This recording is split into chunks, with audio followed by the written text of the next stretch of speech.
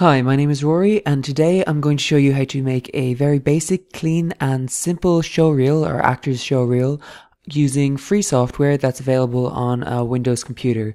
So the two programs I'm going to use are Windows Movie Maker, which should have come with your machine, and I'm also going to use this program, which is called GIMP. It's a raster image editing software. It's a similar program to Photoshop, sort of like Photoshop Lite, and it's an open source software, so it's completely free to use for whatever you want to do, and it can be used for editing headshots as well and things like that. It's it's not quite as powerful as Photoshop, but it can do most of what Photoshop needs to do, say about 90% of the jobs. So it's something that if you don't have Adobe Photoshop, it's worth the effort or worth the time taking to download. So the first thing you're going to want to do is head across to gimp.org and download GIMP. And then you're also going to want to head over to 1001fonts.com and you're going to want to download a font from here. I find that the fonts that come with vanilla Windows installed tend to be kind of bland, and you can get sort of nicer ones from websites like this, which provide thousands of free fonts. So I'd recommend choosing something serif, and these are some examples of serif fonts. And you can have a flick through them, see if any of them catch your eye. Something clean, simple, and bold but nice looking would be good. Something along the lines of, say, this Dodge font, for example. So click on that, and it'll bring you to the page, and then click download. And you're going to want to unzip the font, and you should unzip it into a folder where you have been gathering together all of the assets for your showreel. So I just have a folder on my desktop called Showreel, and in there you can see I have a headshot and I have two clips that I'm going to be using for the showreel as well. So drag the font in there, the TrueType font, open it up, and you should see something like this, and then click install. And it will install. It should be pretty quick, and it'll install onto your computer. So now you can use it in the various programs on your computer. And as you can see here, I have the headshot and two clips. You can use as many clips as you want, but I'm just using two for demonstration purposes. So the next thing you're going to want to do is head over to a free music website such as Incompetech and download something simple, a nice serene kind of background track. I'm going to go with this one called Music for Manatees. And this is just for playing underneath the title card and the end card, just to give a bit more life to the opening and closing of your showreel. So click on download for that, and then you are going to want to take that into your showreel folder as well. So now that we have the majority of our assets, we just need to create our title plates. And to do that, we are going to launch GIMP. So go start and then GIMP, and the program will start to open up there. It might take a while to open up, but eventually you'll see a screen like this. And then what you're going to want to do is just click on File and New, and you're going to be creating a new document. And we're going to work in 1080p, which is a resolution with a width of 1920 and a height of 1080. And then just hit OK to open up your new document. And with the control button down, you can use the mouse wheel to zoom in and out, and you can hold down the mouse wheel to move your canvas around. The first thing we're going to want to do here is we're going to want to create our background. So a nice gradient should do for the background. So select a nice light grey colour for one of the colours, or a medium to dark grey, and then a medium to light grey will be the two colours that I'm going to be using from here.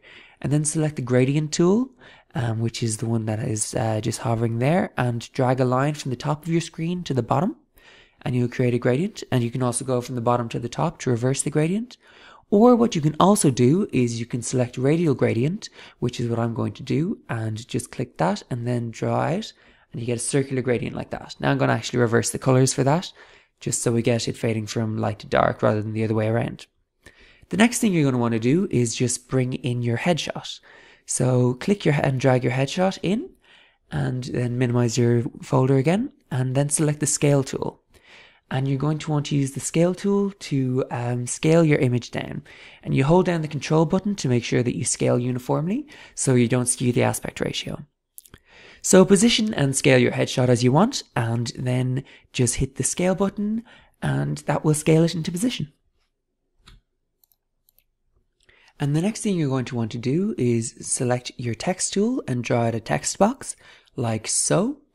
And then we are going to change the text color to white. You can choose any color you want, but I think going for something clean and minimalistic means that a white font is possibly the best. Then you're going to want to type in the actor's name, which is your name, and then your phone number, and finally your email address.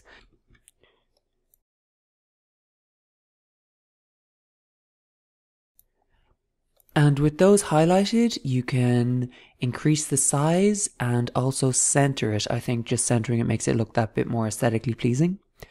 And the next thing we're going to want to do is we're going to want to select our font, the Dodge font which we downloaded. So click on the fonts button here and scroll up to wherever you have stored your particular font that you've chosen to use. For me, it's Dodge, so I'm just looking for that here, and there we have it. So that's it, changed there.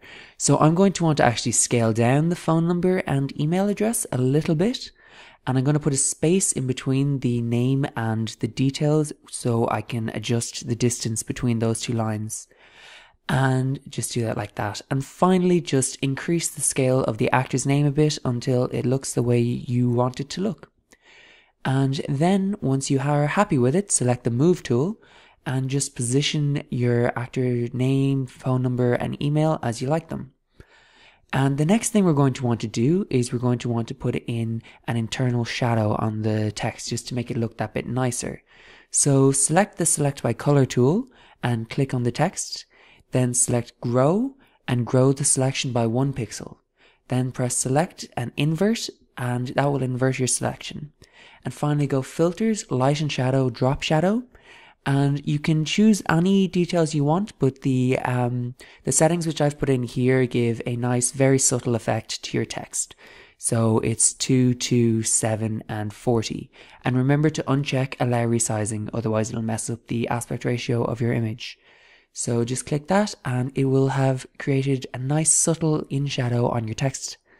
And we are also going to add a drop shadow onto our photograph just to give it that little bit of a pop, just to lift it ever so slightly off the page. And I'm just going to use the same settings for that. So as you can see, that puts a very, very subtle shadow in under your image and just lifts it off that page just a little bit. So I'll show you before and after for the text and before and after for the image as well. As you can see, it's a subtle effect, but it does make a bit of a difference. So the next thing we're going to want to do is select our background layer and then choose from the menus, choose colors and colorize. And this tool allows you to change the color of your background. So you can go use the top slider to change the actual color, which is the hue, then change the saturation with the middle slider, which is how vibrant or how black and white the image is. And then the bottom slider is the brightness. So it is how dark or how washed out your background is. So what I'm going to do is I'm going to choose a sort of gunmetal blue-grey, which will match the eyes in the headshot and will also match the colour of the top I'm wearing and the colour of the scarf, just to kind of make it look a little bit synchronous. And then just hit OK. And the final step that we have in GIMP is we're just going to save our file first of all, in case we choose to come back and edit it. So we're going to save as an XCF and save that into your Showreel folder. So I'll just open that there and save it as title.xcf.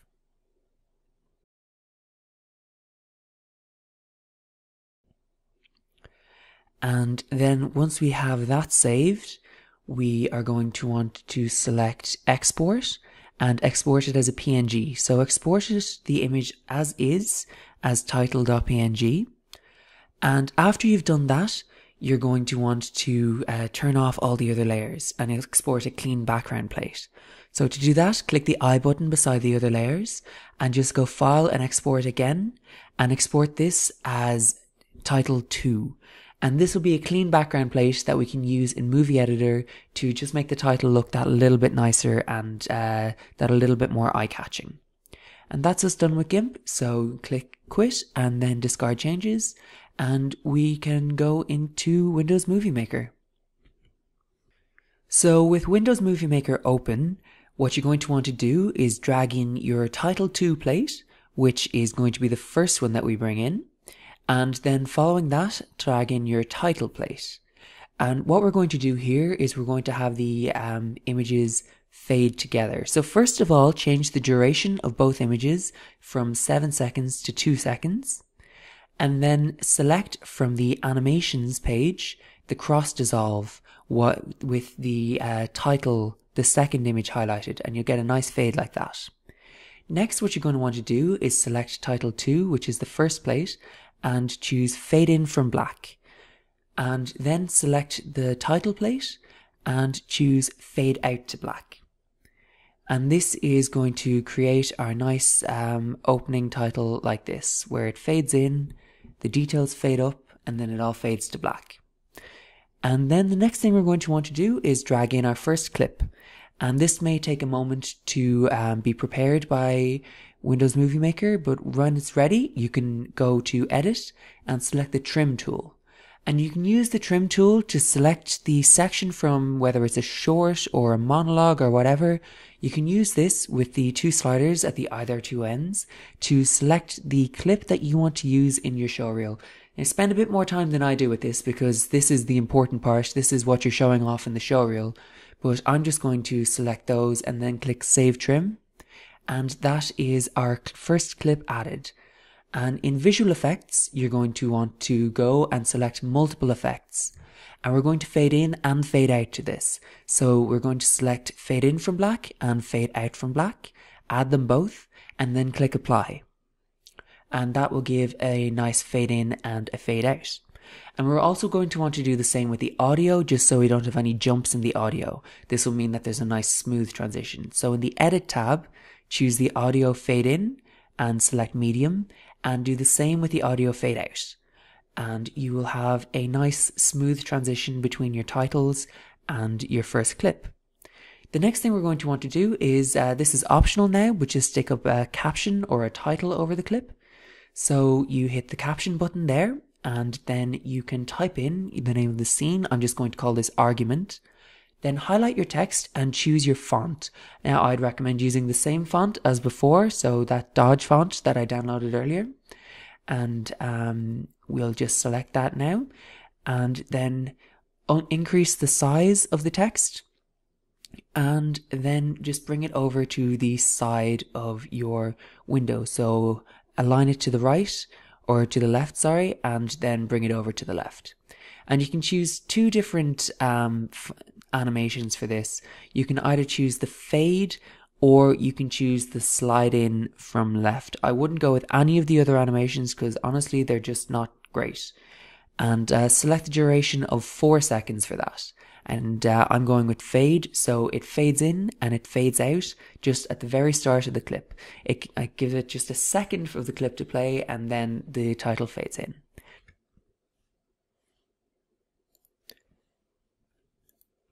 Next, we drag in our next clip and we're going to do the exact same thing again. So choose Edit and choose the Trim tool. And I'm just going to use the very end of this clip. So use the two little sliders again to select the image or the section of the short film or clip or whatever that you're going to be using for your showreel and hit Save Trim. Next, what we're going to want to do is just copy across that title that we just made previously. And that is very simple. Just select the first one, hit copy, and then paste. And you can just position that exactly where you want it on the next clip. And just double click on it or open up in text and highlight that to change the text. I'm going to call this brothers because it's an argument between two brothers and I already used argument. And I'm going to change the font to black just so that it stands out against the light background in this. Ideally, you might want to have them all the same color, but the most important thing is that they can be read. So there we have the two fading titles of each of the two clips that we have in the section. Next, you're going to want to add in your multiple effects and choose fade in and fade out from black and add them both. And that will have our clip almost ready. And don't forget, I think I did forget when I was recording this, but don't forget to also fade in and fade out the audio of your clip. And the last thing is drag in our title card, and I'm going to leave that at the default 7 seconds. But what I'm going to do is I'm going to add the fade in and the fade out from black again to the title card. So add them both, and that will be the visual side of our showreel finished. So it fades to black and then fades to our title again. So what we've done here is we've bookended the clips with your contact details and headshot. Next, we're going to bring in our background music, and I am going to adjust this because it doesn't start right at the beginning. So I'm going to use the start time, or the start point, sorry, to adjust it so that the audio starts at the very start of my video. And I'm going to want to have that stop at just the very end of the title sequence. And then choose a fade out and choose medium. And what this will do is this will have the audio start, it'll play, and then it'll fade gently into the background as it goes to the clips of the acting. And next of all, we're going to want to do the same thing, but for the very end. So with this, you're going to want to put in a relatively high number just to get to the end of the clip, and then adjust it so that you have your audio covering the last bit and you have the bit of the audio that you want. So you can move around with the mouse or with the start time to get that set exactly as you want it. And then you just adjust the start point of your clip and just keep moving that up until you have the audio where you want it. And you can judge from the waveforms, which is the little squiggly line, and you can judge from that whereabouts in the song it is. And you want it to be something like the end of the song where it starts to fade, as you can see where the line starts to get down there. So you want that to be at the end. But just to be on the safe side, you can also add a audio fade out. And you want to have a fade in and a fade out for those. So I chose the fast one just because it's a very short clip. But again, that's all preference. You can choose that yourself. And then this is basically our showreel finished. So what we have is we have a nice title that looks simple enough, and then it goes through. So finally just export your file, and we're going to export it as showreel again into the showreel folder, and using the recommended settings for your clip.